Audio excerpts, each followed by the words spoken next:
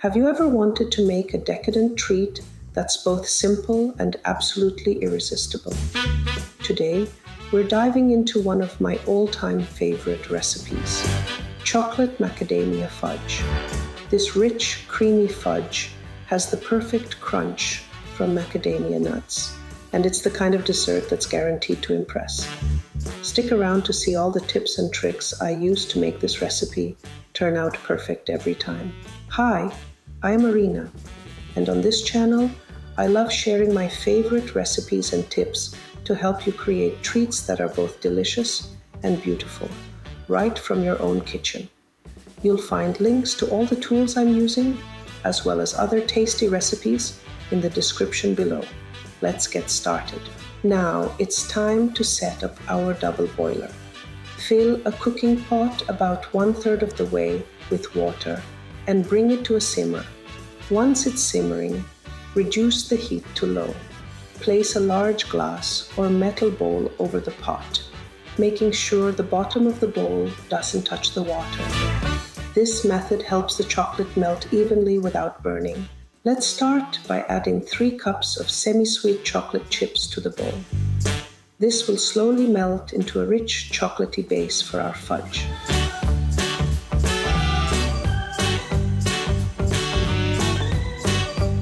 Next, pour in 1 can of sweetened condensed milk. Remember, it should be at room temperature so it blends smoothly with the melted chocolate.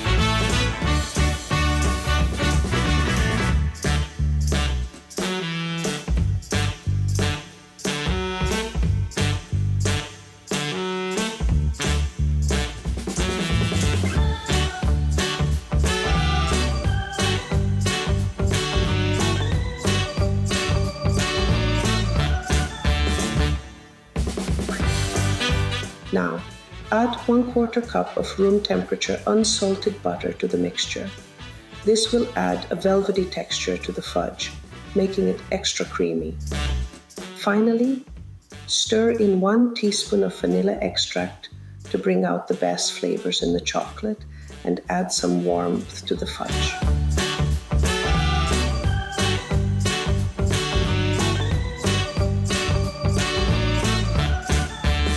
Using a silicone spatula, gently stir the mixture as the chocolate begins to melt. I always prefer silicone spatulas because they're gentle on the bowl and flexible, allowing you to scrape down the sides to ensure every bit of chocolate melts evenly. As you stir, you'll notice the ingredients slowly coming together into a rich velvety mixture. Keep mixing until everything is fully combined and the fudge is smooth and glossy. It's crucial to stir continuously during this process, as this helps prevent the chocolate from seizing or separating. If you rush this step, you might end up with lumps or grainy bits in the fudge. Patience is key here. Take your time and enjoy the process. This is what gives your fudge that silky, professional-looking texture. If you ever feel like the mixture is getting too thick or not melting as smoothly, try turning down the heat just a bit to maintain that perfect consistency.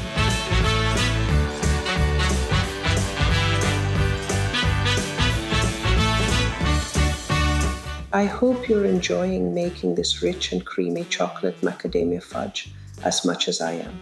If you're loving this recipe, be sure to hit that like button, subscribe, and tap the bell so you never miss out on any more sweet creations. Have you made fudge before? How did it turn out for you? If you've got any tips or tricks, I'd love to hear them in the comments. Thanks for spending time with me in the kitchen. Now, let's get back to finishing up this delicious fudge.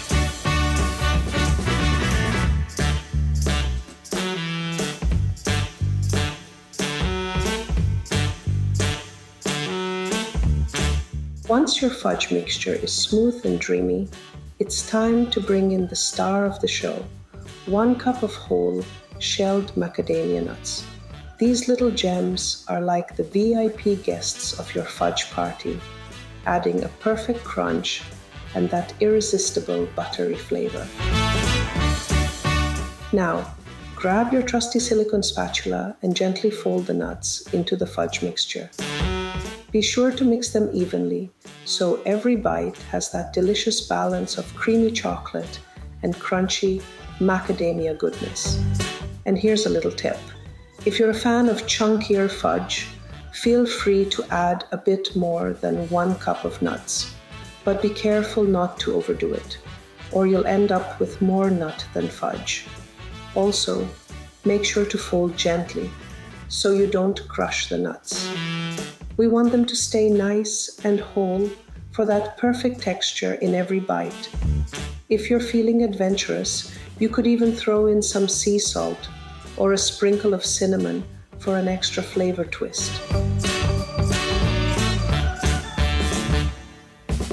Next, let's prepare our square cheesecake pan. Line the pan with parchment paper, making sure the paper hangs over the edges a bit. This little trick makes it super easy to lift the fudge out once it's set. If you're not sure how to line a baking sheet perfectly with parchment paper, I've got you covered. Check out my other video where I go over all the details. And if you're curious about what the best pan is for making fudge, I explain that in another video as well. Links are in the description. Once your pan is prepped, transfer the fudge mixture into the pan. Use a clean spatula to spread it out evenly, making sure to fill all the corners. Take your time here. This step is key to getting a nice smooth top, which makes your fudge look extra professional when it's all set and ready to go.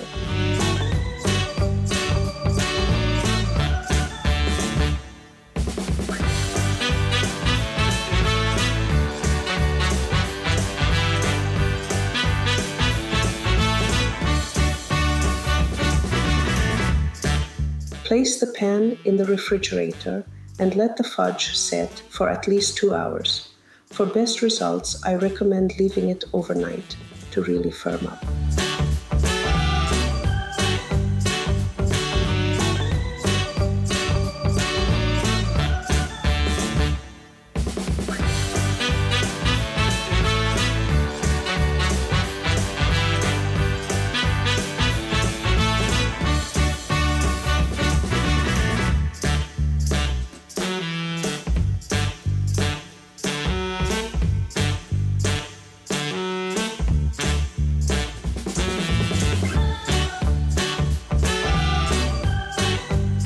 Now that the fudge has hardened, it's time to cut it into perfect squares. Before we get started, prepare your cutting board, disposable gloves, and a large knife. I always recommend using disposable gloves while handling fudge. Not only does it keep things clean and hygienic, but it also prevents leaving fingerprints or smudges on the smooth surface of the fudge. Plus, it makes the process feel a bit more professional, especially if you're gifting the fudge or serving it at a party. I also like to have a wet kitchen towel nearby to wipe the knife after each cut. This helps keep the slices clean and ensures smooth, sharp edges without any chocolate buildup on the blade. Once you've got everything ready, carefully remove the fudge from the fridge and peel it off the parchment paper. Place the block of fudge on your cutting board and you're ready to start slicing.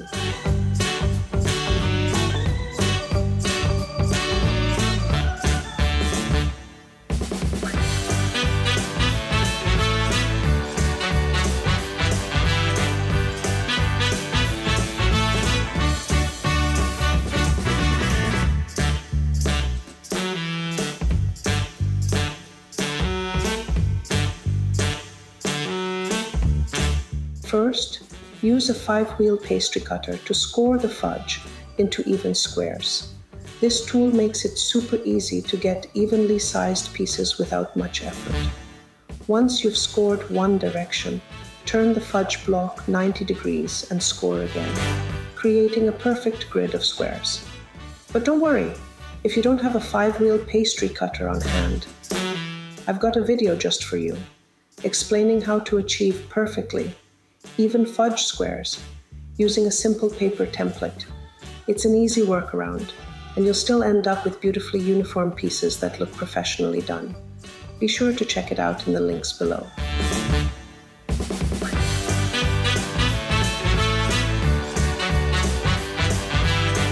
Once the fudge is scored, grab your large knife and carefully cut along the lines you've made. Be sure to press down gently but firmly to get clean cuts all the way through. It's important to wipe the knife clean with a wet towel between each cut. This little step will ensure you get smooth, clean edges on each piece without the chocolate sticking to the blade. After you've made the initial cuts, gently push the squares back together to maintain the shape of the block.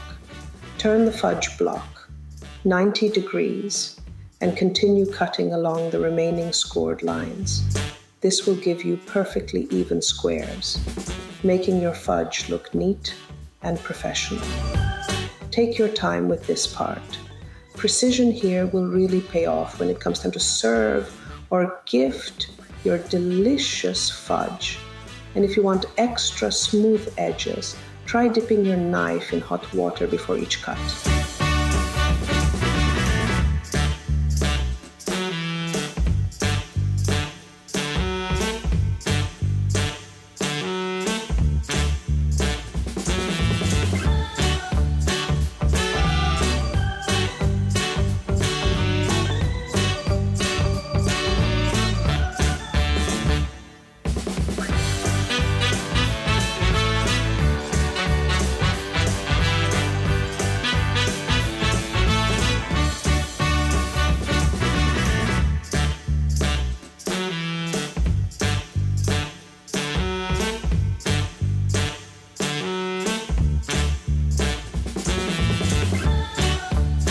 Fudge can stay fresh for different amounts of time, depending on how you store it, and each method has its perks. On the countertop, it'll last about 1 to 2 weeks if you keep it in a cool, dry spot. This is perfect if you're planning to enjoy it pretty quickly or have it out for holiday gatherings. In the fridge, fudge can stay fresh for 3 to 4 weeks. It's a great option if you've made a big batch and want to stretch it out a bit without worrying about it going stale. In the freezer, it can last for up to 3 months. Freezing fudge is a lifesaver if you want to make it ahead of time or save some for later. It thaws really well, so it'll taste just as good as when you made it. No matter how you decide to store it, your fudge will keep its flavor and texture, so you can enjoy it whenever the sweet craving hits.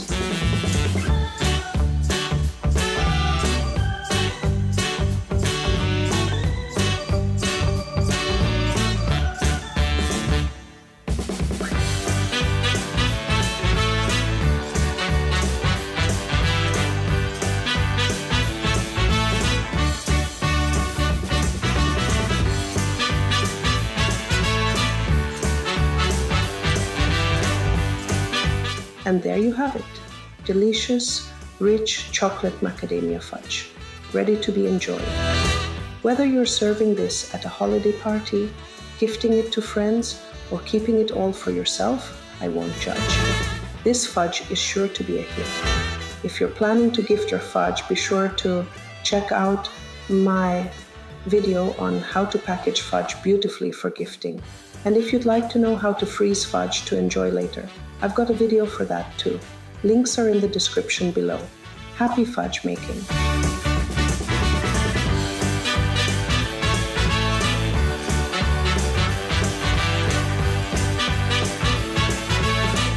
If you loved this recipe, don't forget to like, subscribe, and hit that bell for more amazing recipes. Thanks for joining me in the kitchen.